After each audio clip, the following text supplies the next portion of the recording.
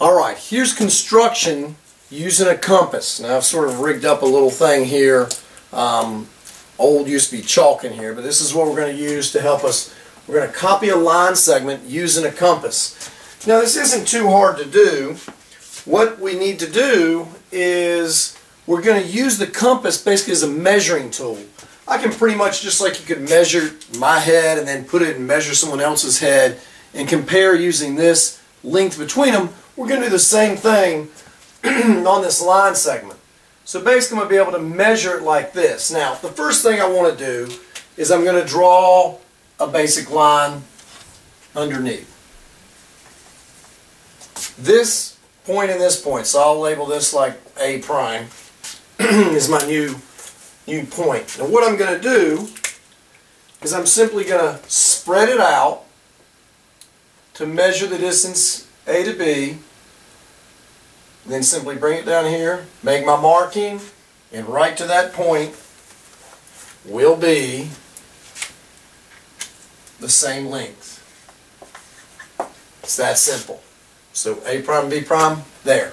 Exact same length, has to be. Again, one of the things we want to do is use the compass as a measuring tool, just opening it up or shutting it down to sort of measure the distance between points, or in this case the line segments points. Now what we're going to do is we're going to copy an angle using our compass. The first thing to do is, what I want to do is I want to copy this angle. Now it's going to be hard to get exactly what that side is, but I can go ahead and draw a straight line here. I know I can mimic that piece, but to get that piece at the exact angle, that's what I'm trying to do. Well, here's what I'm going to do. I'm going to put the end over here so I can make 2 points that are equidistant from that point, from the vertex point on this angle. I come over here and I make a point that's equidistant also. Now I know I need to create this line here, but I don't know how far up that to go. This is where that measuring piece between them is going to come handy.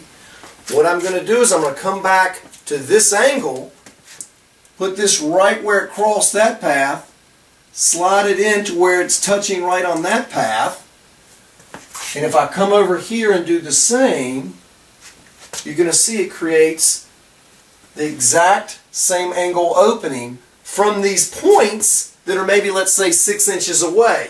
So this point's 6 inches away, and I know the way I created it, this guy's going to be 6 inches away, so it's going to go through, a little weak there, it's going to go through that intersection, and I'll end up having the exact same angle opening. So again, you start from the vertex, create an arc, come over here, create the same arc, then you measure and measure the same distance. That's how we copy an angle. Alright, we want to bisect a line segment. So we have line segment AB, and we want to basically cut it in half, to bisect it. To do that, again, we're going to use our compass. And what I always remember is, most of the time you basically got to put this guy, you have 2 points, I'm going to have to put it on one of the points and draw some type of arc. Now, to do this, I want to make sure I extend it beyond halfway. And all I'm going to do is I'm going to put it here on A and make a marking. Bring it down here, finish my marking. And again, you could make a one full big circle if you wanted, but I just need a marking there and a little marking there. I keep the distance the same between it. I come over to B, put it on, make a marking, put it on B, make a marking there, and you'll notice that it has an intersection right here and right up there. And now I simply can draw that line. That line is going to bisect it. Right here would be the midpoint. That would be the middle point between A and B, because this line bisects it, cuts it into 2 equal parts. If this AB happened to be 12 inches, this part now 6 and that part is now 6. Again, always remember, if you get confused, you got to stick the point somewhere on these 2 points that you're given. You always got to create these arcs, or basically, to be honest, these circles is what you're really creating. But again, to save time, we're not going to go all the way around to see it come through. But that's how we bisect a line segment using a compass. Alright, we want to bisect an angle this time. That means we want to cut this angle in half. If this were a 50-degree angle, we want to draw the line that's going to cut it into 25 degrees and 25 degrees. That's what it means to bisect an angle. To do that, well, I don't have any points here, except for I know this point right here at the end, which is called the vertex point. So I'm going to start right there. And what I'm going to do is I'm going to create two other points that are equidistant from my vertex point. So now what I've done, keeping it the same measurement, from there to there is the same distance as from the vertex to this point. Now I've created 2 points that are equidistant from here. So if I take it, put it on here, on that point, draw an arc, put it on this point, draw an arc, the intersection of them will basically be in the dead center of that angle. So all I got to do is now draw a straight line through that center, and now this angle and that angle are equal. We have bisected the angle. We started at the vertex, made 2 points that were the same distance away from that vertex, and then drew 2 arcs outside over there from these 2 points, and then drew our line. There's how we bisect an angle. Alright, we want to make a line perpendicular to another line segment through a point that's not on this line segment. So we want to get a perpendicular line coming through A, though A is off of the line. So the first thing I'm going to do is I'm always, as normal, going to stick this point right on the only point I have. And what I'm going to do is I'm going to make it cross this line segment so that it's equidistant away from that. So all I do is I simply put it on there, make a marking over here, and notice that this point here and this point here, since that would serve as sort of like the radius of our circle, these have got to be the same distance away from A.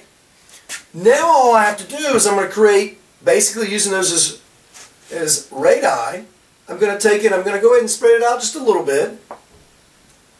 Make a marking down here. Make a marking down here. Here we go.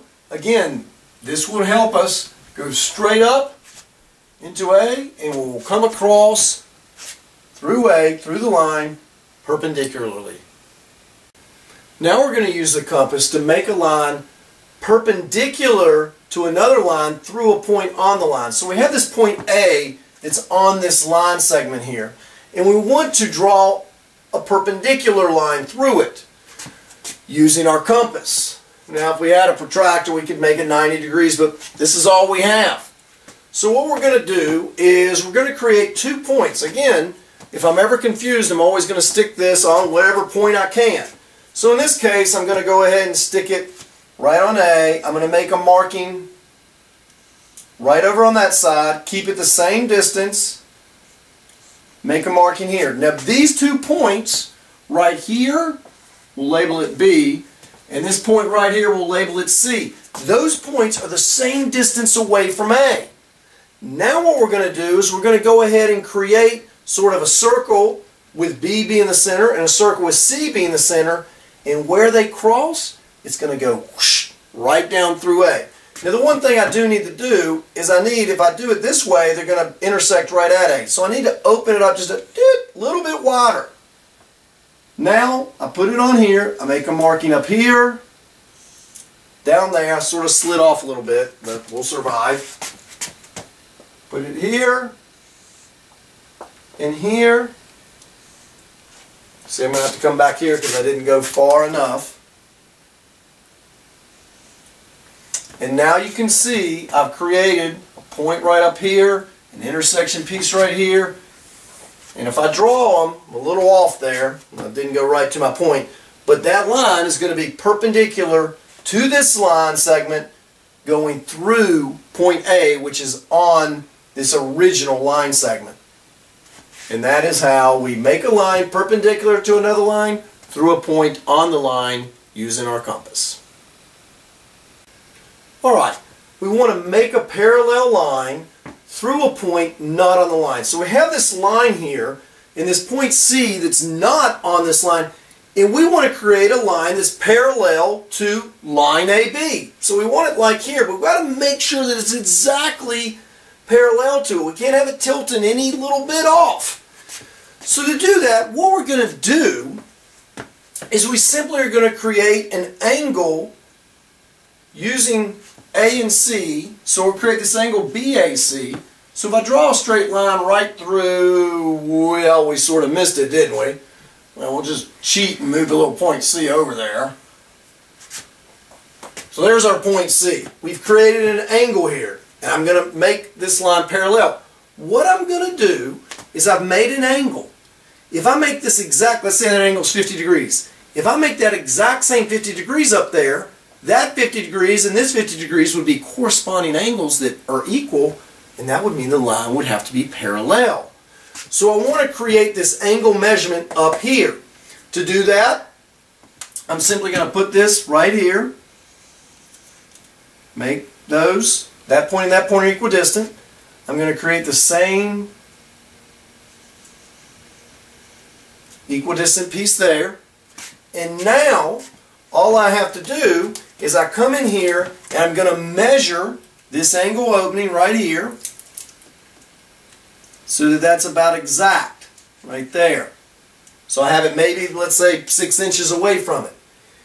Now I can't put it here 6, but what I can do is where this line, if it had continued, I can put it here,